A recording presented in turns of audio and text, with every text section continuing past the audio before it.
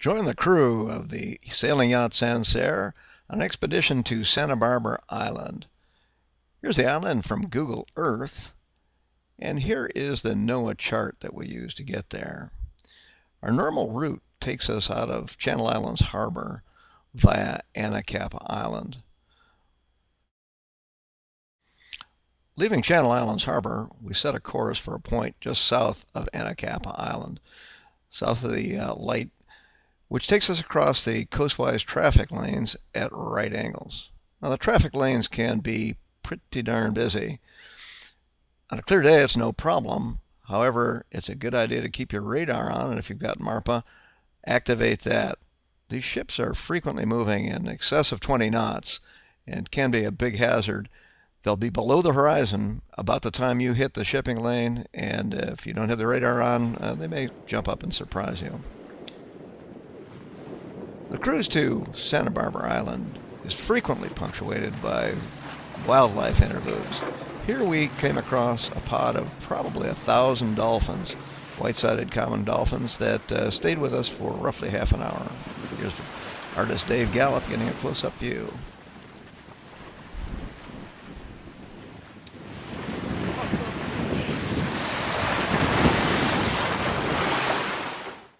Approaching Santa Barbara Island from the north is something like a blue water cruise landfall.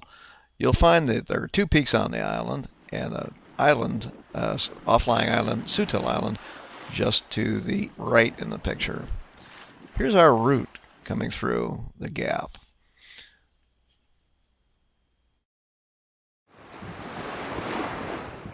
As we approached the island this last time, we encountered a humpback whale. She was on her way north and we south, so we just passed quickly. Last time we were there, we saw a minke whale. Fairly rare to see these, as they have a very small spout.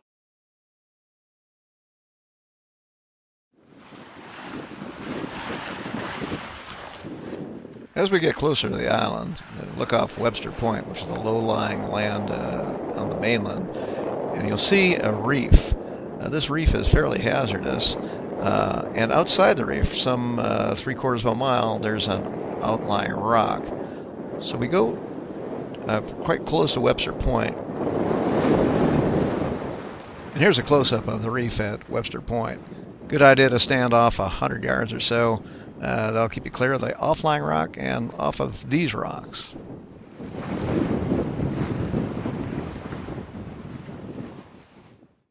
There's another rock outcropping near Sutil Island forming a small strait. The only problem here is that there may be kelp between the island and those rocks. We've never encountered it, but Fagan says it can be there. Our mission on this cruise was to take world-famous artist Dave Gallup down to paint some plein air pictures on the island. Here's Dave. And now we are approaching the end of the island, going through the straits between Sutil Island and the mainland. Coming around the south side of the island, there's some magnificent blowholes. We missed getting good pictures of them, but they can be spectacular. As you come into the anchorage area, the first thing you see is Arch Point and the huge arch. Then you'll pick up the ranger station and the dock. We pulled into 100 yards or so from the beach. Here we are looking at it on our chart plotter, and you can see that we've moved around quite a bit. That's our track that squiggles around out there. The anchorage is shown to have a mooring ball, but that mooring ball is absent right now. We found it. It was sitting up on the dock, probably awaiting repairs.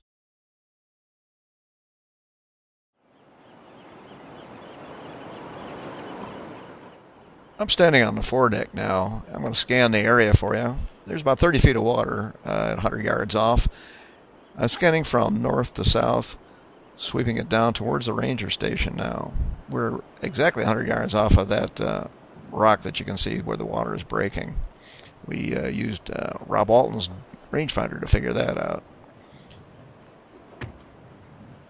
When we first got here, a dive boat moored just behind us. The interesting thing here is when they came out to do some maintenance, they probably were doing something with fish, and it stirred up all the birds in the area. Pelicans, zantus, murrelet, seagulls abound. Going ashore can be a pretty tricky proposition. There are three problems. One is there can be a surge. Looks fairly calm right now, but that's deceiving. Two is the ladder on the right. You've got to get in against that, fighting the surge. And three, you've got to do something with your boat if you intend to go ashore and stay there for a while. And that entails getting up the ladder and hauling your boat up to the upper level if anyone's going to be using it. We were lucky nobody was on the island, so we just hauled it partway up, and you'll see that picture in a minute. Well, here come our adventures as narrated by Tom Gallup, the famous artist Dave Gallup's brother. It's the crew of Sincere and famous artist Dave Gallup heading off to Santa Barbara Islands. I'm the cook and bottle washer, and I'll be your guest for this part of the program. Guest host for this part of the program.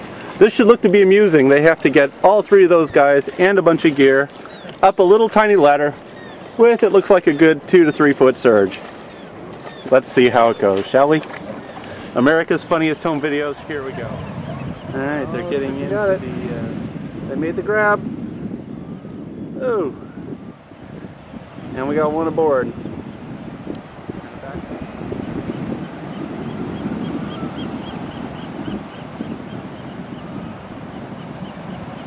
And now the tricky one, the guy with the boat. Oh, looks like the swells are in.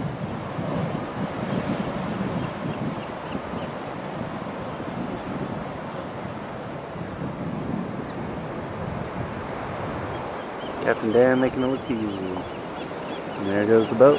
Looks like we're all good. Have a good trip aboard, guys.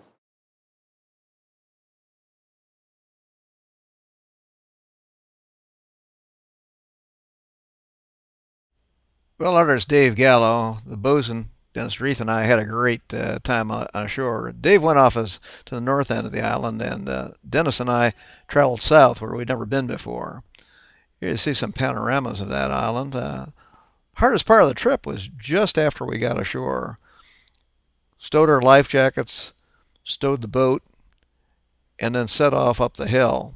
Now, we had it easy, Dennis and I. We just had to lug ourselves. But Dave is trekking tons of stuff, including an easel and his paints, his cameras, assorted other gear. We were out of water bottles, so he had to put some water in a wine bottle and look like a famous German artist. Here's some views of the ship from just above the landing. And this is just above Sutil Island. There'll be a couple of them. And then Webster's Point. When we hit Webster's Point, the fog started to roll in. And that combined with the little yellow flowers here, which I know not what they are, made for a beautiful afternoon. And a postcard-looking picture of Dennis.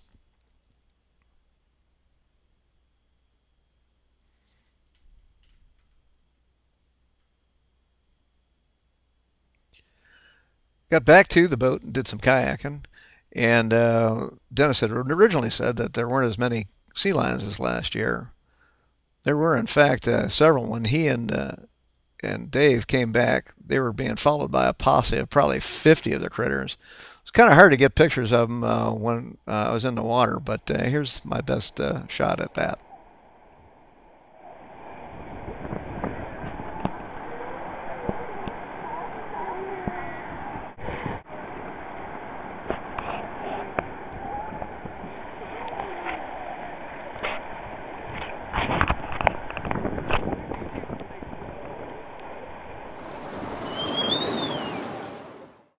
On our final day, as we were getting ready to raise the anchor, the fog rolled in pretty thickly. We're a little bit nervous about that as everything disappeared. Here's some pictures of the Ranger Shack and a Pelican disappearing in the fog.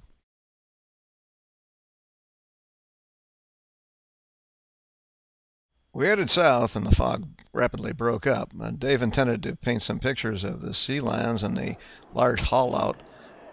It turned out to be impossible, but we got some great photos of the tall ship Tullamore that had been with us all night. It's time for us to pack up and head north. We have some work to do back at home.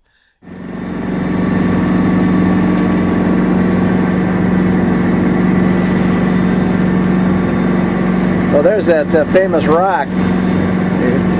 There it is, yeah. Oh, there we go. Direction point. Are you just glad to see me?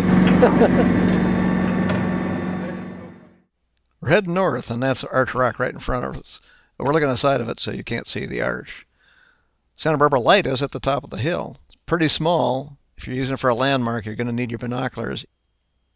Not many folks visit Santa Barbara Island. The staff is always happy to see you. On our way out, the friendly lighthouse keeper bids us a fond farewell. See you next time, Bosun. If you'd like to learn more about sailing to Santa Barbara Island or to any of the Channel Islands National Park, look at us at sailchannelislands.com or give me a call, 805-750-7828. This is Captain Dan. Happy sailing.